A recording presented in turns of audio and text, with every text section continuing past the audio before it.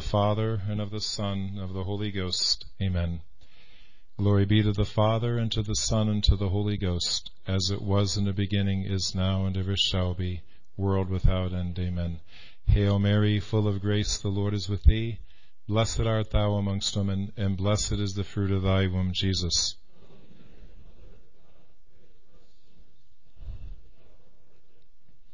In the name of the Father, and of the Son, and of the Holy Ghost. Amen. When the sisters prepare for the Fatima conference, I always get a phone call sometime in the summer saying, we need to title your talk. And sometimes I'm at a loss because there are many things I'd like to talk about. And because of that, I hate to give a particular title or a particular topic and then be limited to that.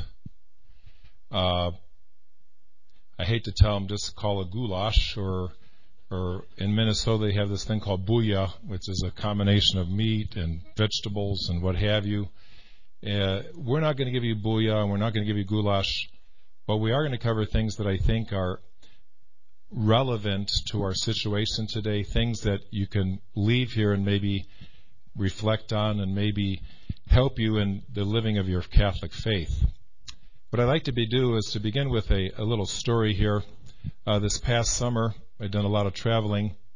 I was visiting one of the Mass centers, and this young lady who was going to college came up to me, and she said she wanted to talk to me after Mass. I said that'd be fine. The interesting thing is, as a lot of our young people experience when they go to college, is they run into non-Catholics. And sometimes these non-Catholics ask questions that are perhaps things they've never heard of, and they wonder about, well, maybe they have a point there. And this young lady, all that she wanted to know is, what's the answer to this question? It was a particular point in the Old Testament. And this Protestant fella, his interpretation was ridiculous, was absurd. And so I said, well, that's a very interesting point. Let's look it up. So we got out the Old Testament. We have fortunate enough at that church they had Haydock, Father George Haydock's Old and New Testament. That's sold at the center, by the way. Very good because it has nice commentaries. So we look up the exact quote. I gave her an explanation, but I said, hey, let's do this. Let's use this as a learning experience. I'm going to go back to the seminary in Omaha, and I'm going to look up what the early church fathers taught. Early church fathers meaning those who succeeded after the apostles. The interesting thing is I looked up St. John Chrysostom. There's a 10-volume set that we have at the seminary,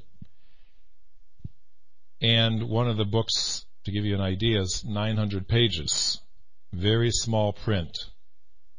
St. John Chrysostom, he writes in Latin on the left column and in Greek on the right column.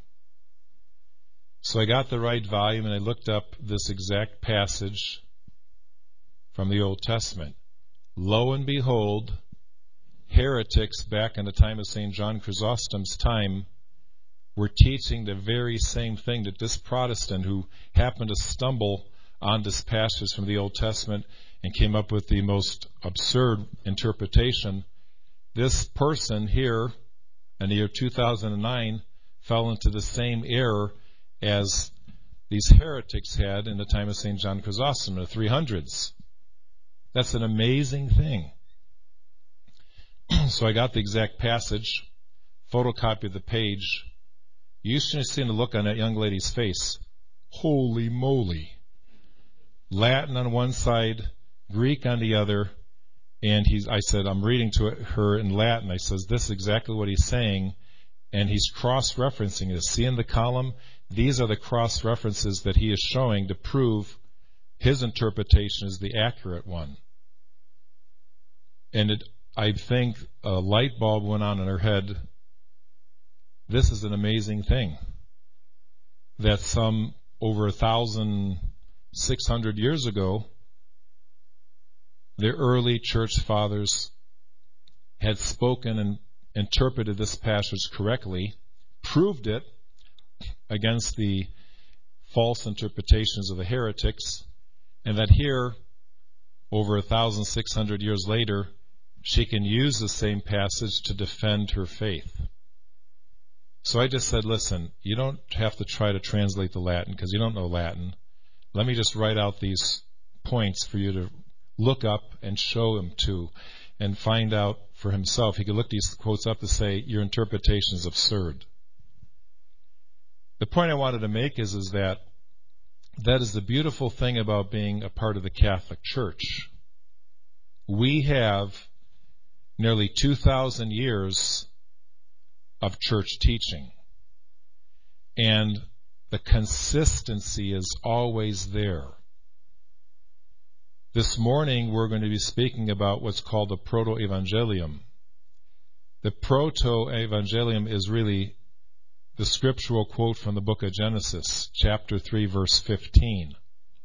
A very important quote from Scripture because it is basically the first prophecy announcing the coming of the Messiah, the coming of the Redeemer, the coming of Jesus Christ. That's why it's called Proto, meaning first, Evangelium, meaning gospel. And we need to look at this quote because it'll help us better understand the situation of the church today. We have to go all the way to the beginning.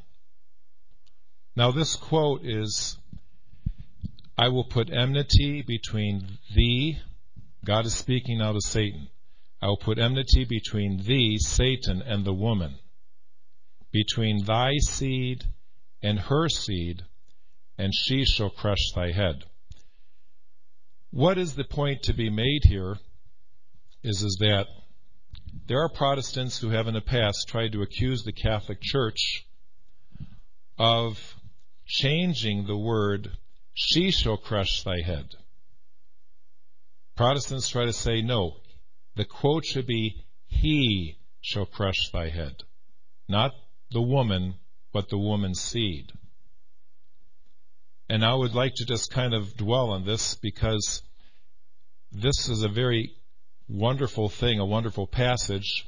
And when we look at what the early fathers have taught, we'll better understand the real battle that's going on today. I found a very fascinating book. Boy, this is going to be really small.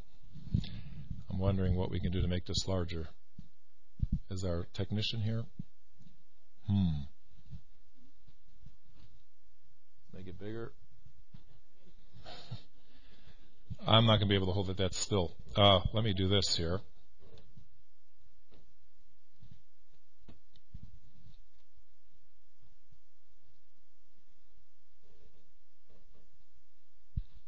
Not very much better. I need a couple of books here. This will really help out. Notebooks or anything. I need to elevate this so I can get a larger picture so I can perhaps see better. Anywhere else? Can you lower that? I'll raise it up a little bit. And I'm trying to, can we get the whole picture there? You know what, this might possibly be, there we go. Whoa, okay, slow it down so we don't get dizzy. Okay. That's fine. I think that we'll do fine there. Thank you.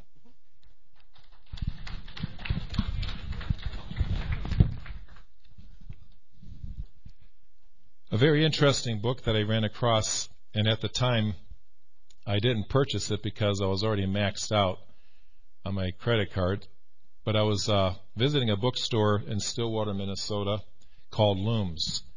And interesting thing about Looms is that they collect many, many traditional books. We get a lot of our Missali Romanums, the Roman Missal that we use at the altar, our breviaries we get from there, Ritualis, Pontificalis. We get many of our seminary books from there. I believe that the owner had warned his co-workers that when I come, don't let them buy everything out. Because I can remember my first days of going there, and I'd have a breviary say, how much do you want for this? $10. And I'd come with 50 of them. Okay, we'll buy all of these here. And we'd kind of wiping them out of their supplies. But I had already purchased everything that I needed, but I had a little bit more extra time, and I ran across this book, Ipse, Ipsa, Ipsum. These are the Latin words for he, she, it. This is by R.F. Quigley.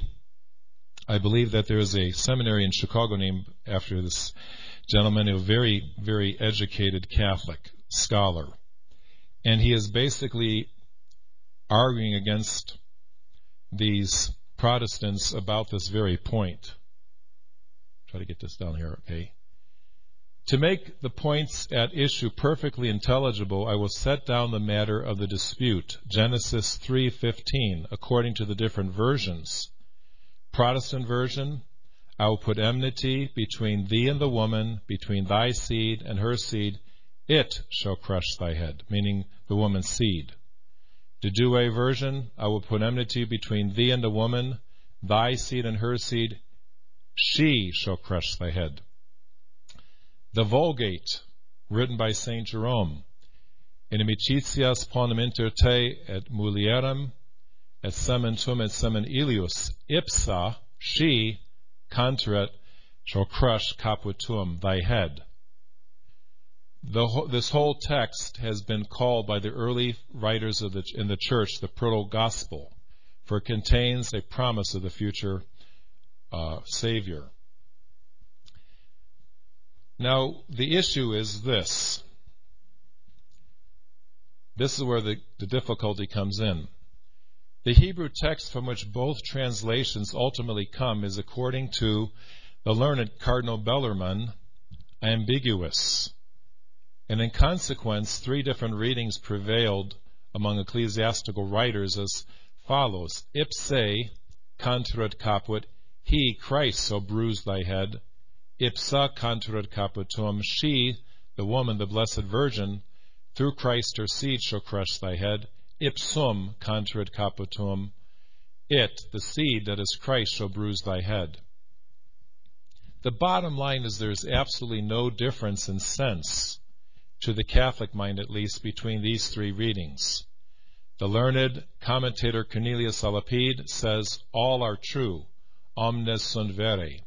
The Almighty promises that the triumph over Satan is to be complete and his power broken by Christ, who is the seed of the woman. The Protestant version adopts ipsum, it, because it thinks it more literally in accord with the true Hebrew reading and that of some of the ancient fathers. The Douay version, ipsa, follows the Vulgate, which is sanctioned by almost all the Latin fathers, including such names as St. Augustine, St. Gregory, St. Ambrose, St. Bernard, Victor, Ovidus, as well as the Latin translator of St. Chrysostom, Bede, Alcuin, and many others. The point to be made is this. If we look at this, once again, this translation, I will put enmity between thee and the woman. If we could just stop right there. Almighty God, in the very beginning, after Adam and Eve had fallen, is telling Satan, there is a division between thee, Satan, and the woman. That's the division. Between thy seed, the followers of Satan, both spiritual and visible and invisible, and her seed, which is Christ. And however it be translated, he, she, it, the sense is the same. Satan will be destroyed. The enmity is between Satan and his followers and the Blessed Virgin Mary and Jesus Christ, her Son. Inseparably, we find Jesus and Mary united in this battle against Satan. There is a commentary in the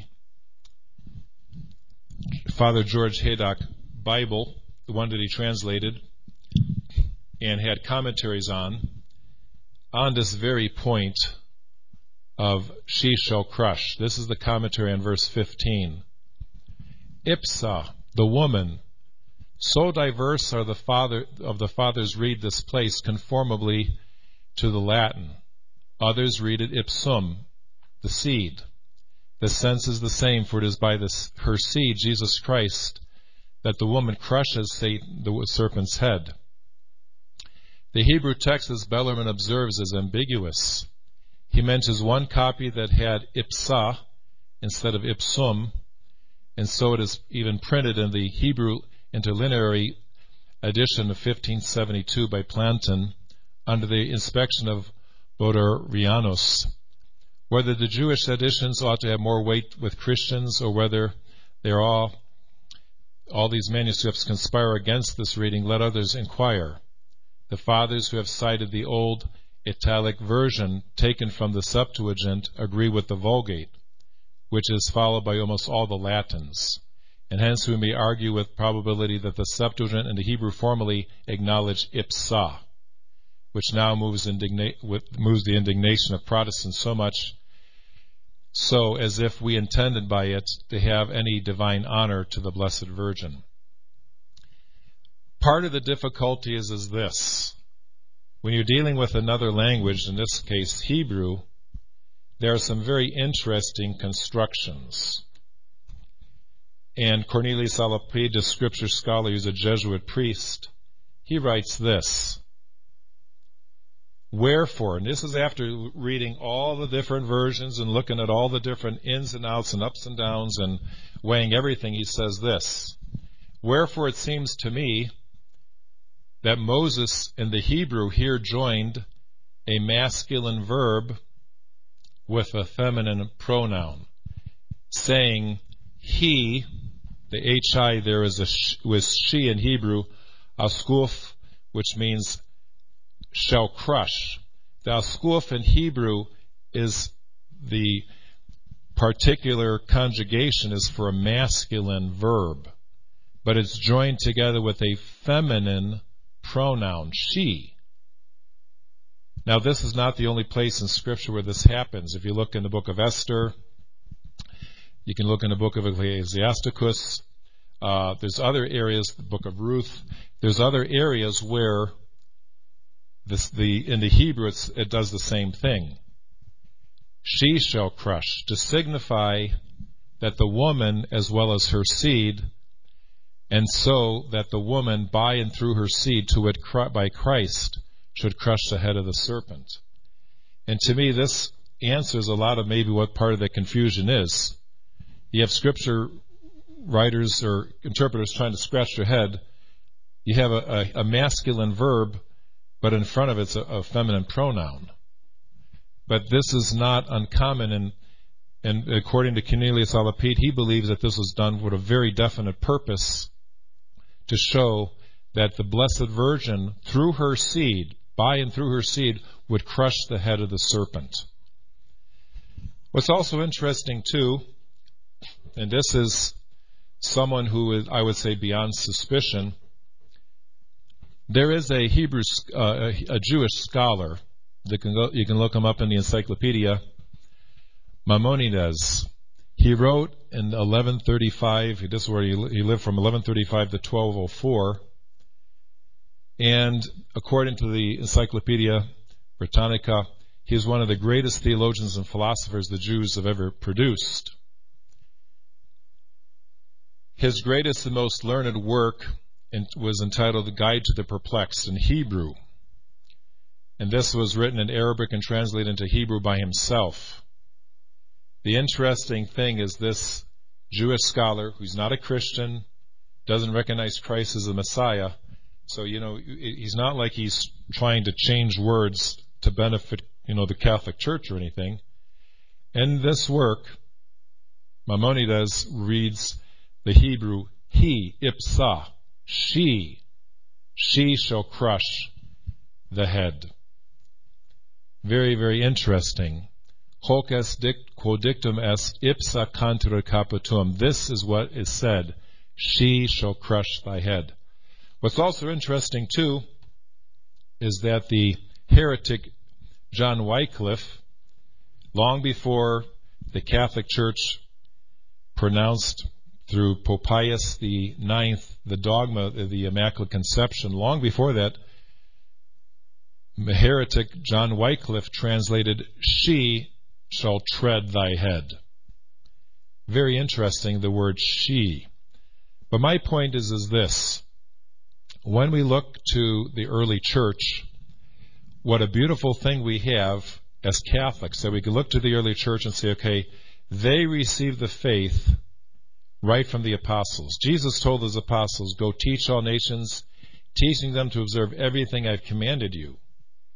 And the early church fathers, they received the faith either directly or one generation away from the time of the apostles. And that's what we call sacred tradition. We have, as the two sources of divine revelation, Scripture and tradition. And of the two, tradition helps support Scripture. And you might ask, well, how is that? It's because if we look at the early writings of the early Christians, the fathers of the church and the apologists who defended the faith, they frequently quote from sacred Scripture, from Matthew, Mark, Luke, John, Acts of the Apostles. So that when we think of Scripture and we try to demonstrate the three aspects, the veracity, its truthfulness, its authenticity, that those who are attributed to have written Matthew, Mark, Luke, and John in the Acts of the Apostles, and finally integrity, that no one added or took away from these sacred writings. To prove veracity, integrity, and authenticity, we go to the early fathers of the church and say, okay, they quoted from Scripture, and if we take all these different early fathers of the church who received the faith from the apostles or one generation removed, they are very, very clear when they quote Scripture. If you take all their scriptural quotes, we could basically find Matthew, Mark, Luke, John, and the Acts of the Apostles contained in their writings. Very interestingly, we have some of the early fathers quoting the Gospels 9,000 times, 10,000 times, 6,000 times. That's how many times they quote from the New Testament. And gathering all their different quotes from the Matthew, Mark, Luke, and John, Acts of the Apostles, we have substantially Matthew, Mark, Luke, and John there in the writings of the early fathers of the church. So much so that with infallible surety, the Holy Ghost protecting the church, Pope Damasus I gave the canon of sacred Scripture, saying these are the authentic books of the Old Testament, these are the authentic books of the New Testament, altogether 72 books, 45 in the Old Testament, 27 in the New Testament. These are the authentic books. And just something for you to consider, not a part of the topic, but just a little addendum, and that is, what's very interesting is we look at the oldest Bibles in the world today, that date all the way back to those early days. They have all the books that our Catholic Bible has today. Not only that, but if you take the early Christian writers, the earliest Christian writers, they quote from these books that the Protestants accuse us of having added. Oh, those are not authentic books. You have more books. Maybe some pope snuck those in there, just to make it look good. That's absolutely absurd. No pope snuck those in there. Those books go from the very beginning. The early fathers of the church quoted and recognized those books as being divinely inspired. The early church used those books. If you want to know something, there's a man by the name of Luther. He protested. He was the first Protestant. He took those books out. Okay? But that's the point to be made. We also look, and getting back to the topic of our Blessed Mother, we have the early Greek fathers adjectives describing the Blessed Virgin Mary. What is beautiful is what we as Catholics believe and we find in sacred Scripture is confirmed by the early church. These are the adjectives in Greek that they describe the Blessed Virgin: pure, chaste, unsullied, without blemish, without disgrace, without spot or stain, without corruption or defilement, without uncleanliness, without harm and destruction, without smear, besmirchment, without dishonor, without disgrace, without injury, without harm. And then they add to these adjectives in the superlative: most pure, most chaste, exceedingly without any blemish, exceedingly without any smear, exceedingly without any harm, exceedingly without any spot. Why did they write this way? They who received the faith directly from the apostles, these early fathers of the church, knew that it's divinely revealed by God that the Blessed Virgin, she is the one that God set at enmity with Satan. Never at any moment would Satan have any victory over this woman who would crush Satan's head. What's beautiful about this, getting back to the Proto Evangelium, I will put enmity between thee and the woman. What's really beautiful about all this is that Pope Pius IX, when he proclaimed the dogma of the Immaculate Conception, and also Pope Pius XII, the dogma of the Assumption. Immaculate Conception, 1854, Assumption, 1950, giving the arguments and the proof for the Immaculate Conception, for the Assumption of Our Lady.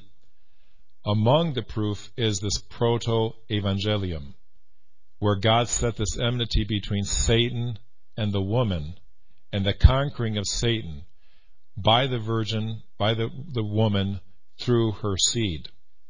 Also going into the early church, these are some very interesting things, but early on, we have Origen speaking about Our Lady. Elizabeth prophesies before John, Mary prophesies before the Savior's birth. And as sin began from a woman and then came to man, so too the beginning of salvation had its origin from a woman. And we also have, now it was year 100, we have St. Gregory.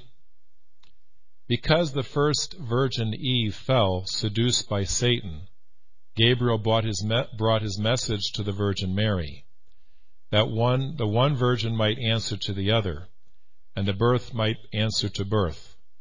Deceived by flatteries, Eve gave birth to words of death. Mary, receiving the angel's message, gave birth to the incarnate Word, the Word of life. In consequence of the words of Eve, Adam was driven from paradise, and the Word that was born of Mary revealed the cross by which the thief entered into Adam's paradise. We can show you, we're not going to cover all the quotes, but just a few of them. Interestingly, Tertullian, another early writer, around 100 AD, it was while Eve was yet a virgin that the Word crept in, which was the framer of death. Into a virgin in like manner must be introduced the Word of God, who was the builder up of life, so that by the same sex, whence had come our ruin, might come also our recovery to salvation. Eve had believed the serpent, Mary believed the angel Gabriel. The fault which one committed by believing, the other by believing blotted out. We also have St. Ephrem, year 300, verily indeed, thou and thy mother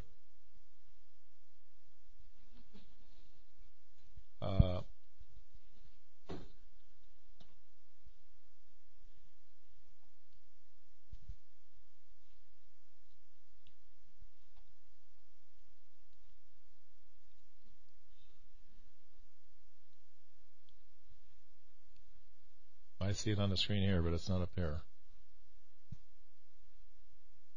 Verily indeed, thou and thy mother are alone in being in every respect altogether beautiful. For in thee, O Lord, there is no spot, nor is there any stain in thy mother. And we also have St. Justin Martyr,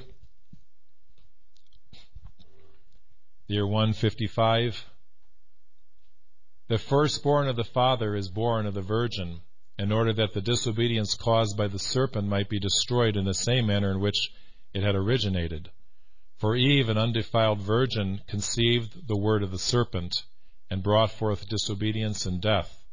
But the Virgin Mary, filled with faith and joy, when the angel Gabriel announced to her the good tidings that the Spirit of the Lord should come upon her, and the power of the highest would overshadow her, and therefore the Holy One to be born of her would be the Son of God, answered, Be it done unto me according to thy word. And indeed she gave birth to him, concerning whom we have shown so many passages from Scripture were written, and by whom God destroys both the serpent and those angels and men who become like the serpent, but frees from death those who repent of their sins and believe in Christ. This is from Origen. St. Irenaeus. Now, St. Irenaeus, this is a Cherka around 202 AD. He was a disciple of St. Polycarp. St. Polycarp was the disciple of St. John the Evangelist. The knot of Eve's disobedience obtained its unloosening through the obedience of Mary. For that which the Eve, a virgin, bound by her unbelief, Mary, a virgin, unbound by her faith. And like I say, we can go on and on and on. Many of these things repeatedly show that Mary is indeed the woman spoken of in this Proto Evangelium, Genesis 3:15, and also demonstrate her immaculate conception, that never would Satan have a victory over this woman who was to conquer him. St. Hippolytus in 235, the ark which was made of incorruptible timber was the Savior.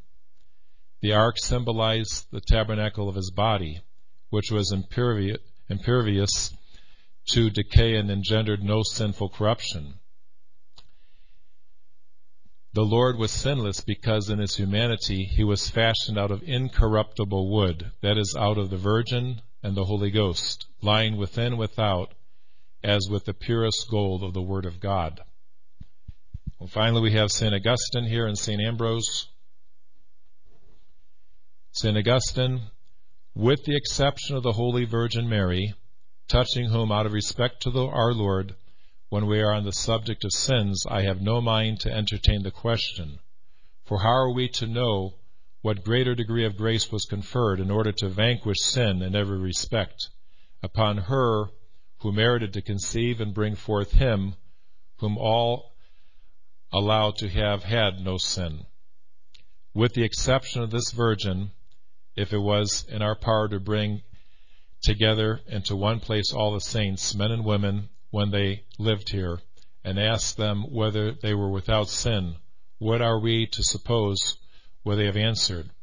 That which this man Pelagius says, or that which John the Apostle said, if we say we have no sin, we deceive ourselves, and the truth is not in us. And St. Ambrose, a virgin by grace entirely free from any stain of sin.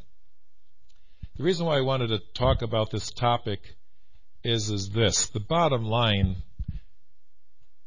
some people believe or perhaps live by the idea that, yes, there's divisions in the world. We have the conservatives versus the liberals.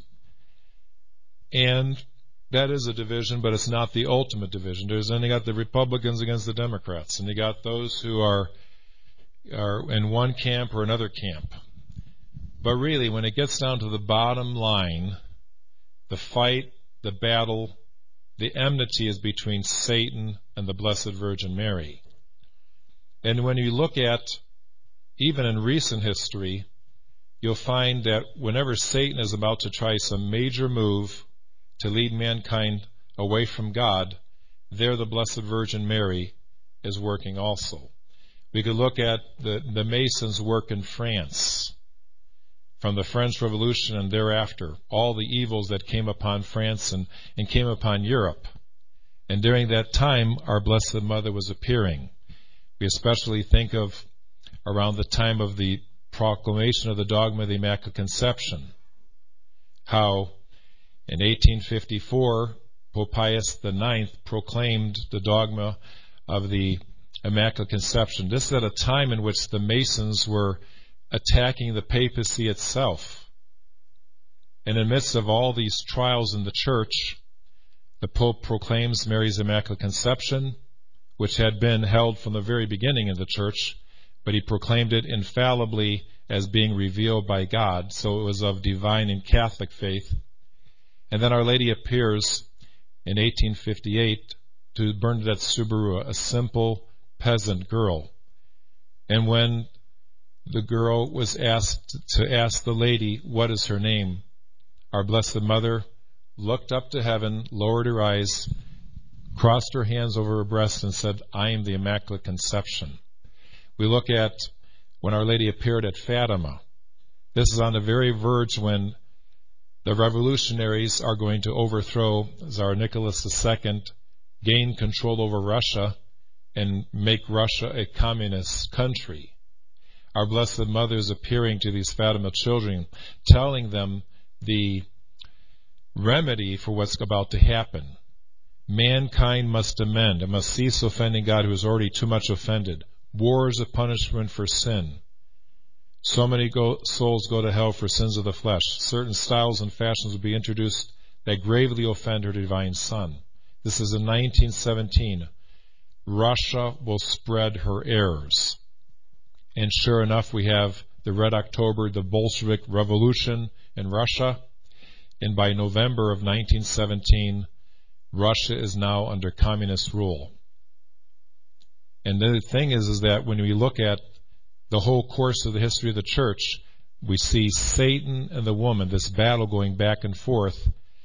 We know ultimately Satan, no matter what inroads he makes, whatever victories he seems to make in the midst of the world, leading people away from God, we know that ultimately Satan's defeated.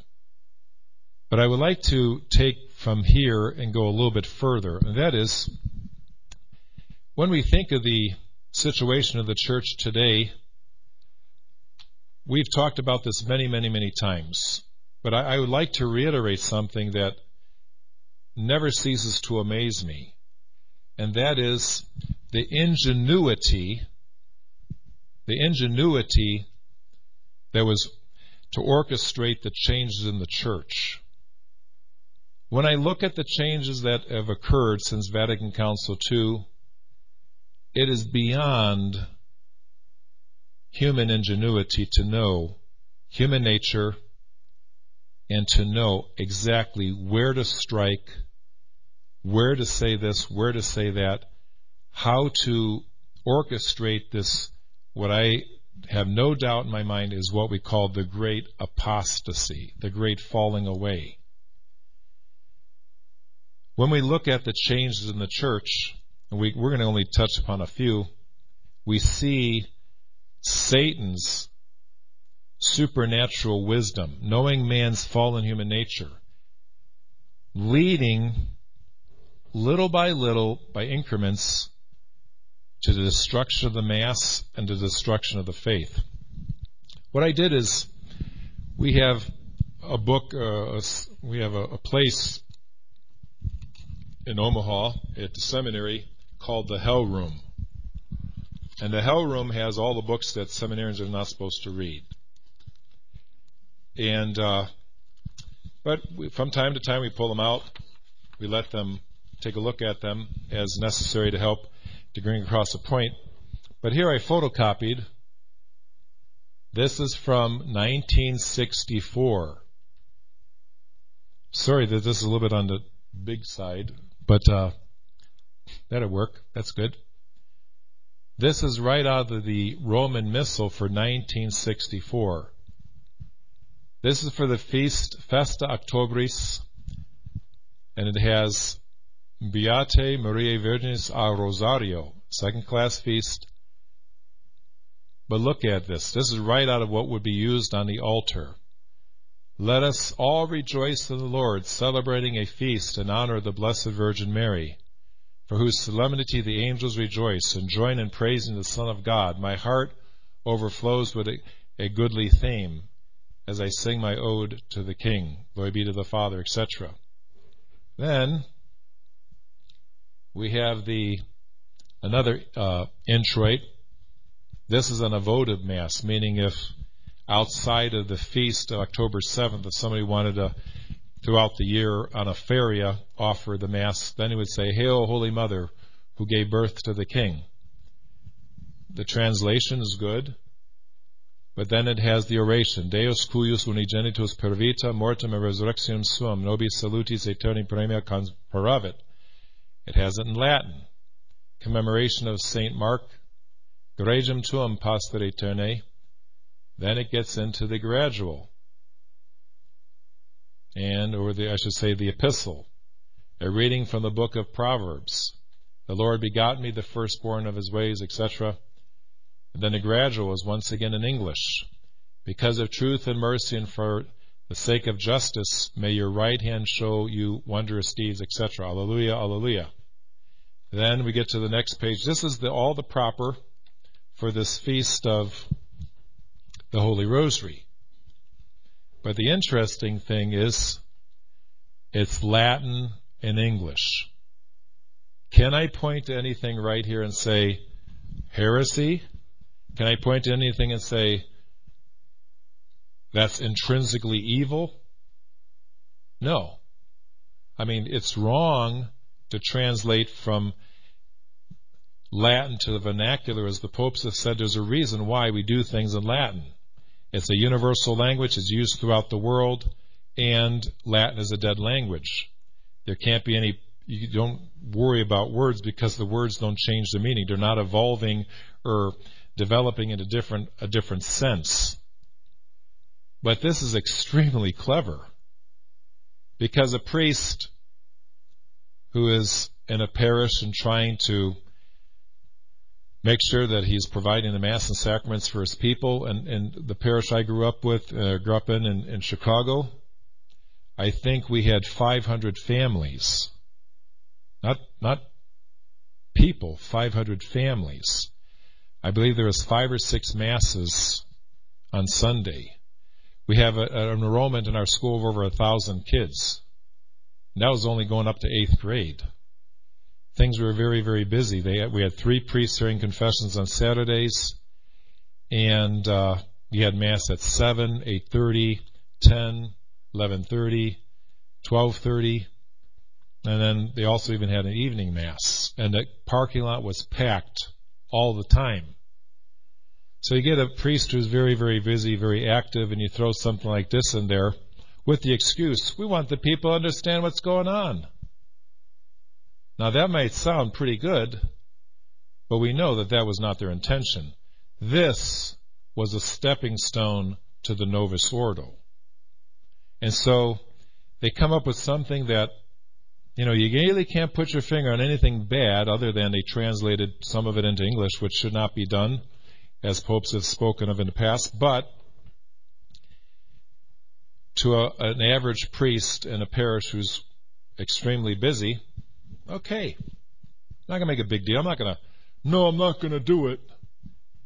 And because if he says, no, I'm not going to do it, the bishop's going to say, what's the problem? Show me where this is wrong. It'd be very difficult to try to negotiate or argue on that.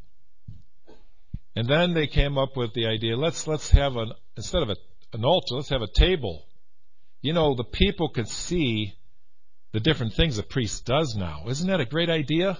You can see, you got the back to the priest, and the priest is doing some very sacred things there, and it would be nice if everybody could see it. But the modernist knew exactly what they were going to do. You don't show all your cards. You get the idea of, we got to change. We're going to make excuses for these changes that are going to sound reasonable. Nobody's going to be able to argue these things. But we're going to be doing away with all this shortly. This is just a stepping stone to the Novus Ordo. Now that is clever. That is extremely clever. I remember Abbot Leonard Giardina from Alabama. He came here, and at that time above the sacristy we had a lot of breviaries, etc. And I told him, we have these monastic breviaries. We pray the Roman breviary, but there's a monastic breviary that monks pray. I said, you could take these breviaries because we have no use for them. So Abbot Leonard's kind of going through and he says, aha. He pulls one of these breviaries out and he says, this is it. He said, and it was like 1960 or 61. He said, how clever these modernists were. This breviary, all that it didn't change anything except it rearranged the prayers. Instead of praying it in front, we're going to pray it in back, or we're going to pray this in the middle. Now, what was the purpose behind that? It didn't matter.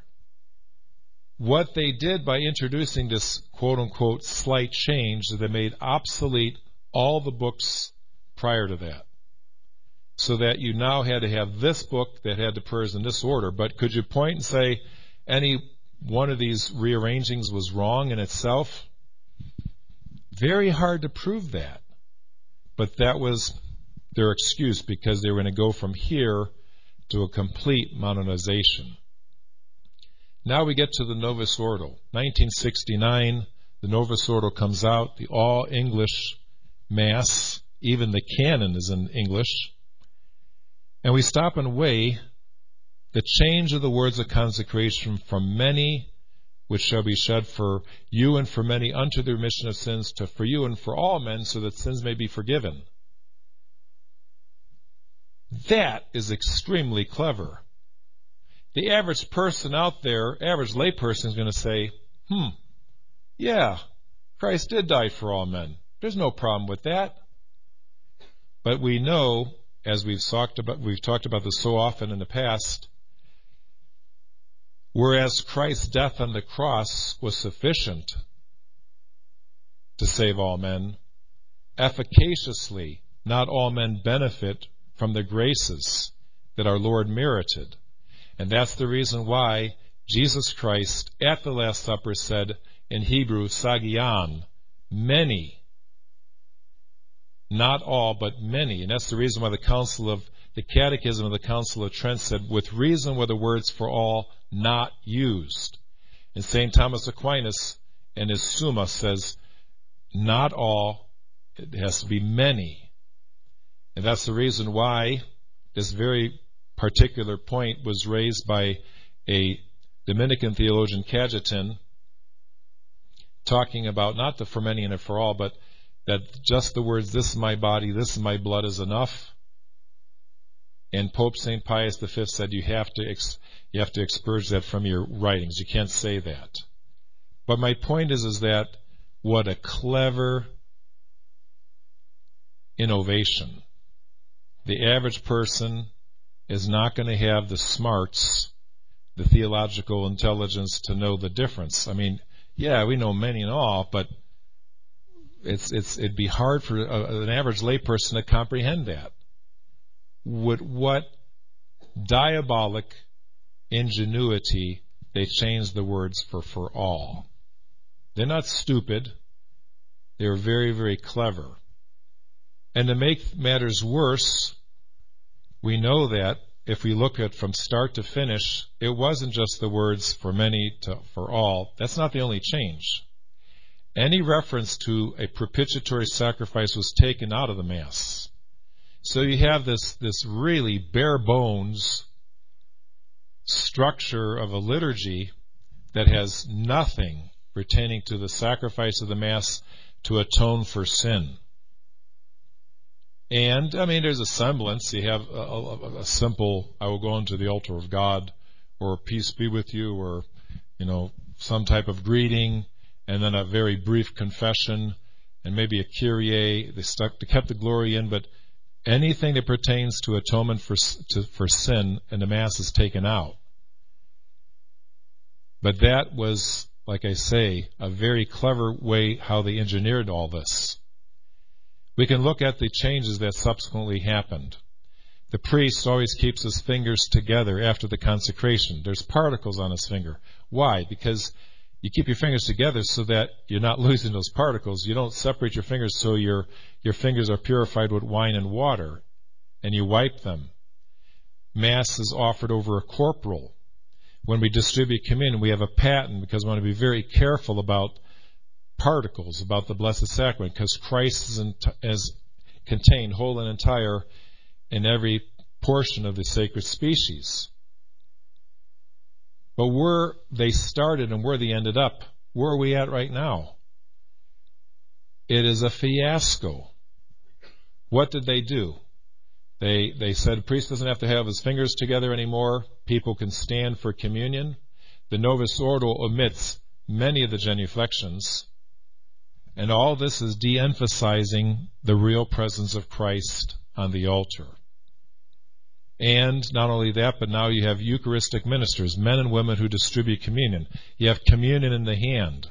There's no paten. What about the sacred species? What about Christ being present in every particle?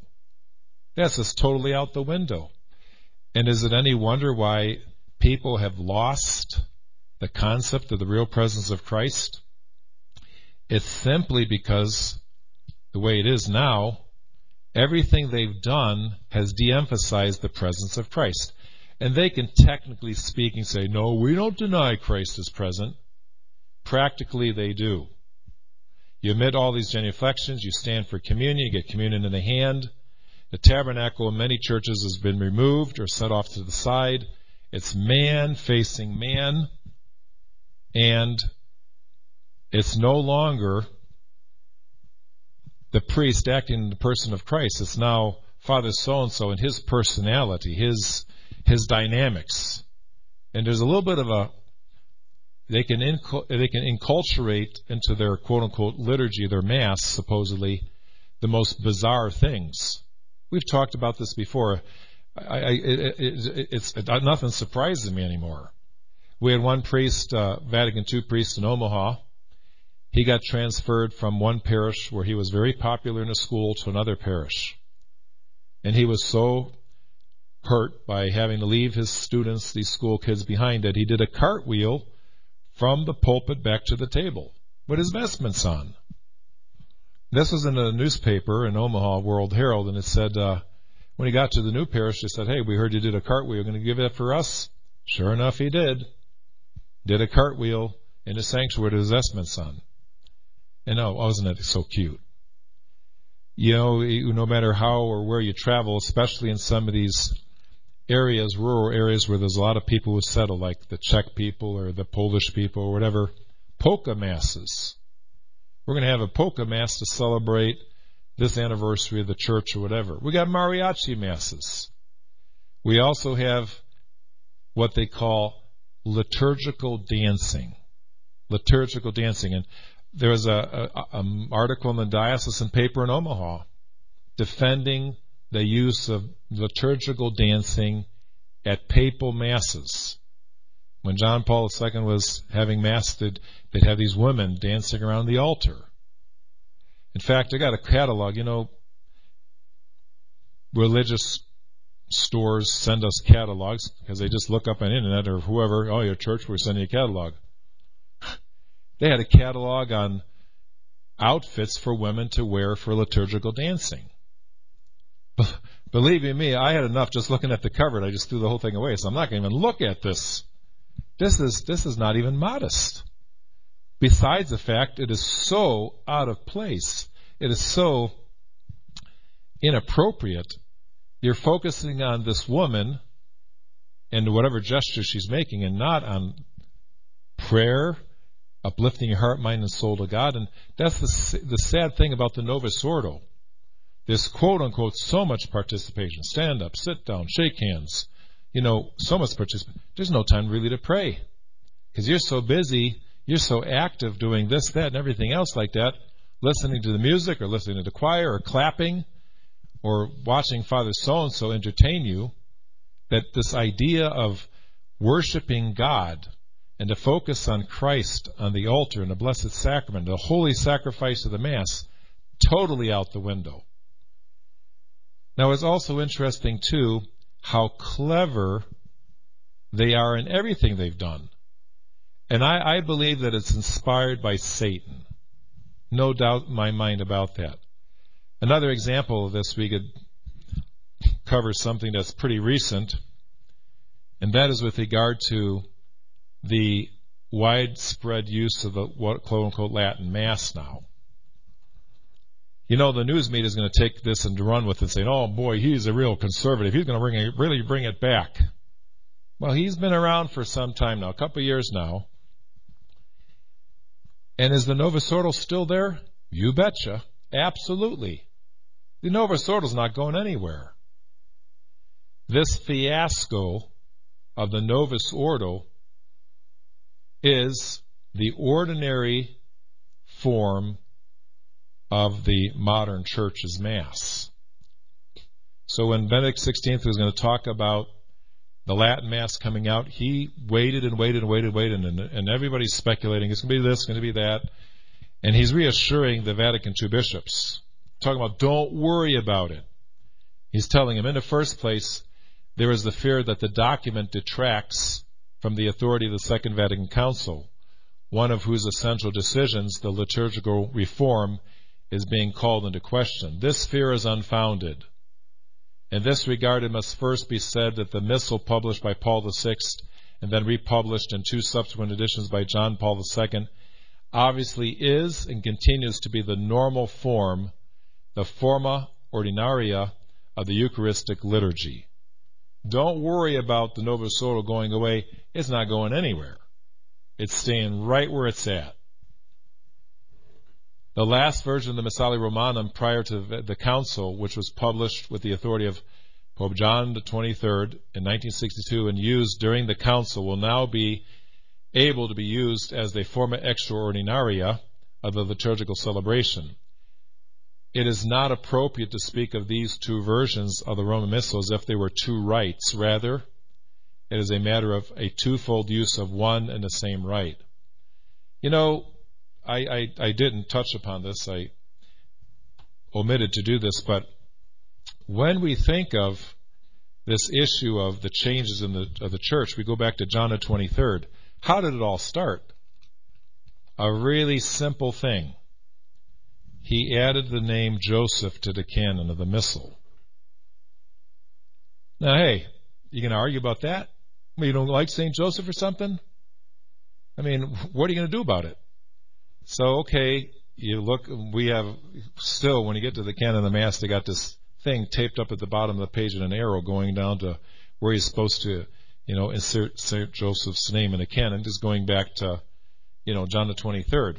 But it was just a stepping stone, just an excuse. We're going to put Joseph in the canon. This was introduced back in the time of St. Pius X, and they refused. They said, no, I'm going to break the canon. The canon means fixed. It's this the way it is. And there was a reason why they did that. But it was just that little change for the sake of change. And then once again, let's add to the vernacular in 64.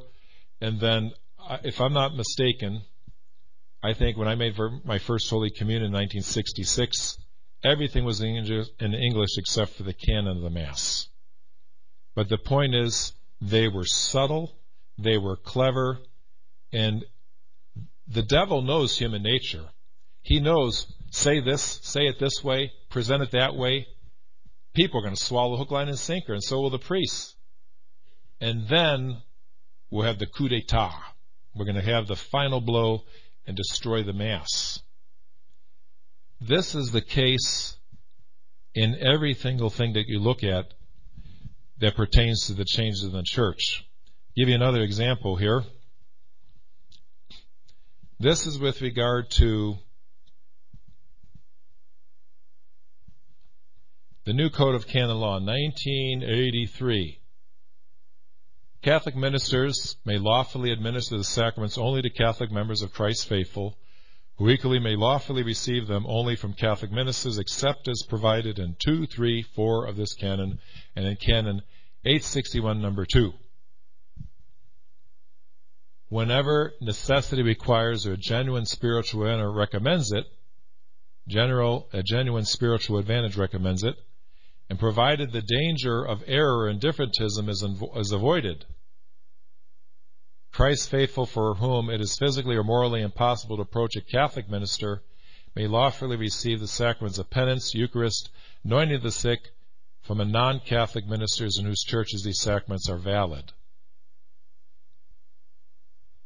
The problem is this. The Catholic Church, prior to Vatican II, gave only one exception. In danger of death, any priest who is validly ordained can absolve you from sin, and the Church at that moment will provide for the licitness, the lawfulness of that, in danger of death, so that you can have your sins forgiven.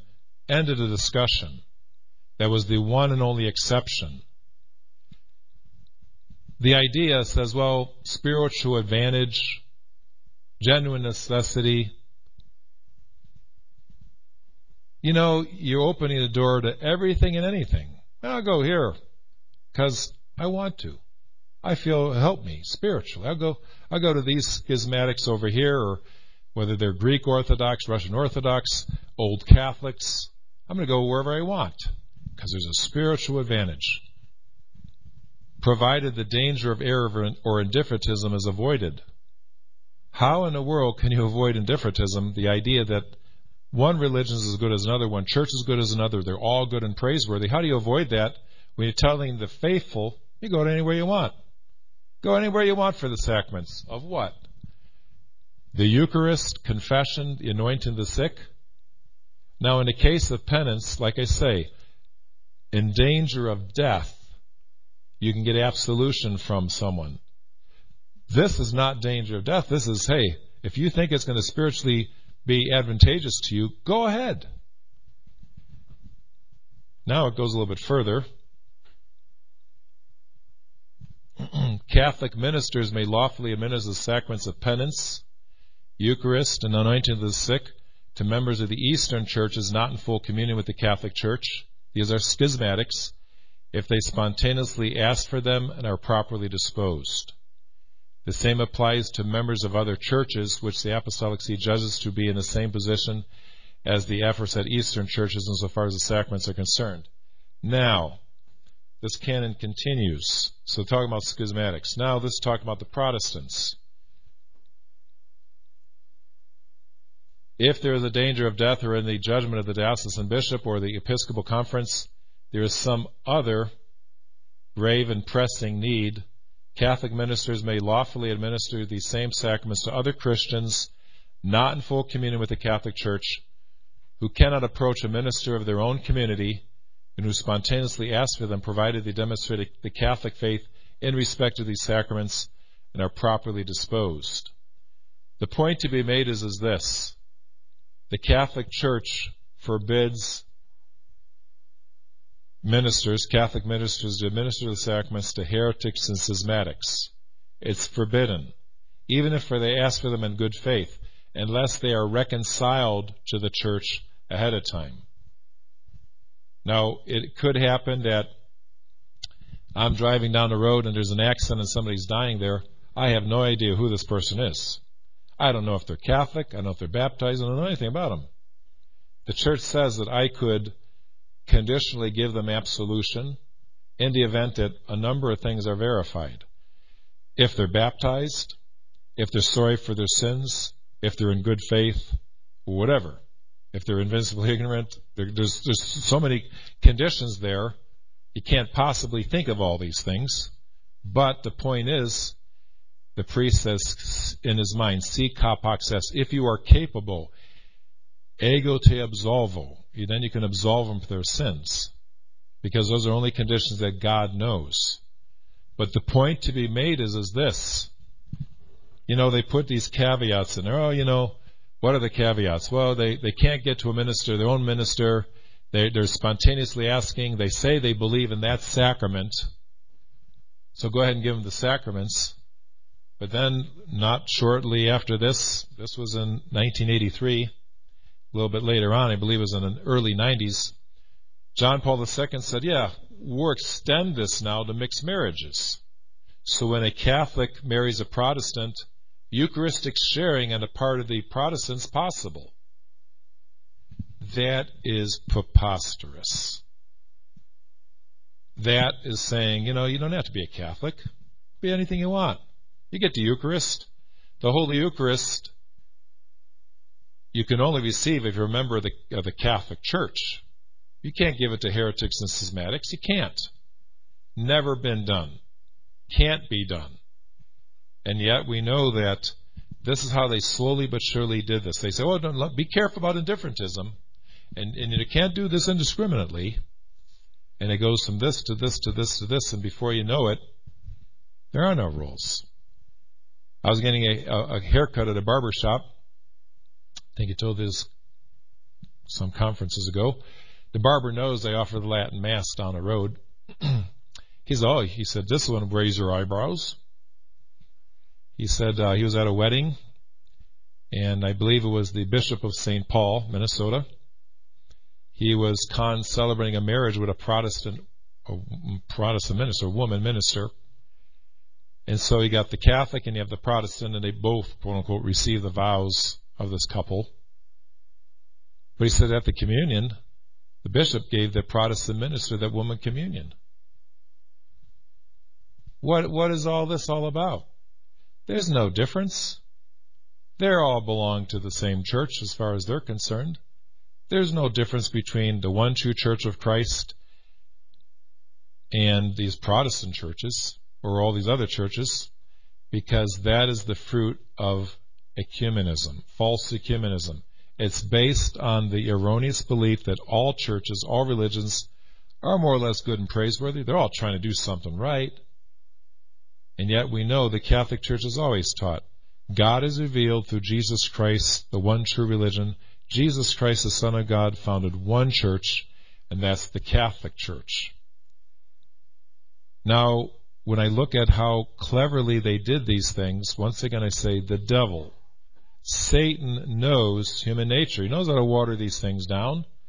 He knows how to start something and put all these warnings and be careful about this and be careful about that. And before you know it, they're way out in left field. They're not even in the ballpark.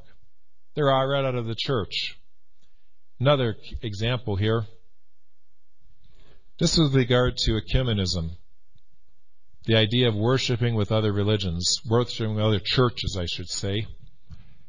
The point to be made is this. This is in 1964, and so they had not to show all their cards. I want to be very, very careful about this, because there's still some conservative bishops and cardinals who know what the Catholic faith is like. So we want to be really careful about not just saying what happened after Vatican II, where just about anything and everything goes. John Paul II calls all these religions of the world together at Assisi to worship their false gods, pray to their false gods for world peace. What is he saying? That your prayers are beneficial. Pray, you Hindus, pray to your Hindu gods, please, so there might be world peace. Pray to your Hindu gods. And all these other religions of the world. No, that's the reason why the Catholic Church condemned this. Pope Pius XI, in 1928, when this very ecumenical movement was trying to get started, Pope Pius XI condemned it, saying it's tantamount to apostasy, the great falling away. He says those who promote ecumenism, it's tantamount to abandoning the religion revealed by God, and this is the error, the prominent error of Vatican II, false ecumenism, condemned by Pope Pius XI in Mortalium Animos, condemned by Pope Pius IX in the Syllabus of Error, and also forbidden by Canon 1258, forbids Catholics to worship with other churches, other religions. It's forbidden. It's a sin against faith. Okay, how do they start this all out? As for common worship, however, it may not be regarded as a means to be used indiscriminately. So you might have some conservative Novus Ordo, yeah, you see that? They're not obeying the documents of Vatican II. You can't do it indiscriminately. You can't do it at all. So it makes it sound, hey, indiscriminately. For the restoration of the unity of Christians. Such worship depends chiefly on two principles. It should signify the unity of the Church. It should provide a sharing in the means of grace. Now, I'd like to say this about the sharing in the means of grace. Could you clarify that? Are you talking about Catholics, their prayers and their good examples, sharing graces with these non-Catholics? Or is it mutual? We're going to get graces from you non-Catholics, and you non-Catholics are going to get graces from us. We're all going to get graces helping each other out. It doesn't say anything about that. The fact that it should signify unity generally rules out common worship, yet the gaining of a needed grace sometimes recommends it or commends it. So it's saying, hey, don't do it indiscriminately, depends on two principles. Because of the first principle, it generally rules it out, but go ahead and do it anyway. That is amazing, an amazing masterpiece of ambiguity, and also wiggling its way out to saying, go ahead and break the first commandment, go ahead and go against what the Catholic Church taught in the past, go ahead and worship with these other churches, with these other religions. We have another area that we can get into, but I'm looking at my watch here. It's 12:15, and Sister wanted me to. I got 4 minutes. This is good.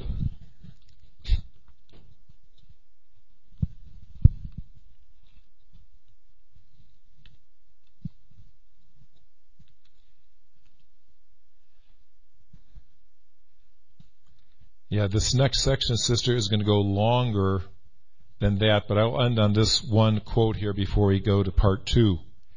This is from Pope Leo XIII, Satis Cognitum, 1896. There can be nothing more dangerous than those heretics who admit nearly the whole series of doctrine, and yet by one word, as with a drop of poison, taint the real and simple faith taught by our Lord and handed down by apostolic tradition. Sometimes people will say, well, I hear what you're saying, but I saw John Paul II, he had a rosary in his hand. And Benedict, he was kneeling there and his hands were folded so piously. Don't tell me he's not the Pope. And he's trying. He wants to get back to Latin Mass, and got all these evil men surrounding him, and his hands are tied. He just can't help it. Well, the point to be made is this. We know the Catholic Church, the true Church of Christ, is infallible.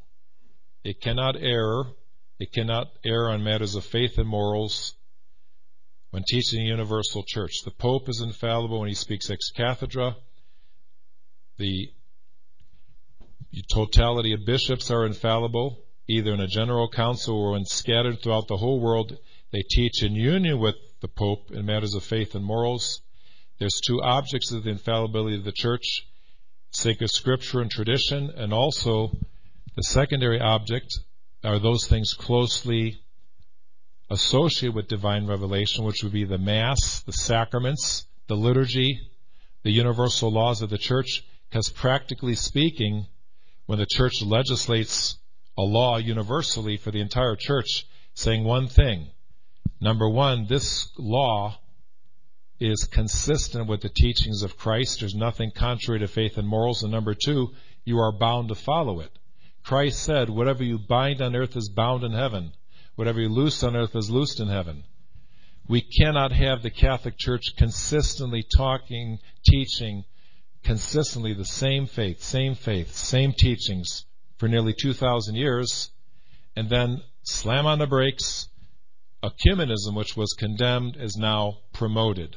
Religious liberty, religious freedom, was condemned, explicitly condemned in 1863. In 1864, condemned in Syllabus of Error, and now in 1965, 101 years later, the very thing that was condemned is now being promoted as this is the way it is. The Mass was very, very clearly defined as a sacrifice, a propitiatory sacrifice. Luther, his teachings on the Mass were condemned. He was the first Protestant who came up with this notion of a meal, the commemoration of the Lord, but not a sacrifice. The very thing that Luther did is the very thing that the Novus Ordo did in essence. They defined it with Luther's definition of what the Mass, how according to Luther had defined it. They stripped out everything of sacrifice of the Mass.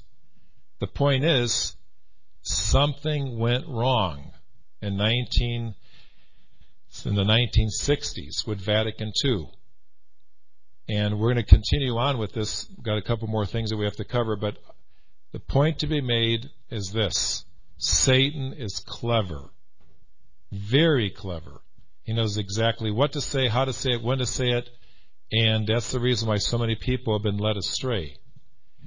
And as the enemies of the church, Satan's seed, as they had plotted long ago to destroy the church from within, they said, leave the older generations behind. Forget them. They're set in their ways. Leave them behind. Go to youth. Go to the seminaries and convents and sacristies and infiltrate there and get in with the younger people. Sooner or later, we'll get our own man in position to completely destroy the church from within. Is that 4 minutes? Okay.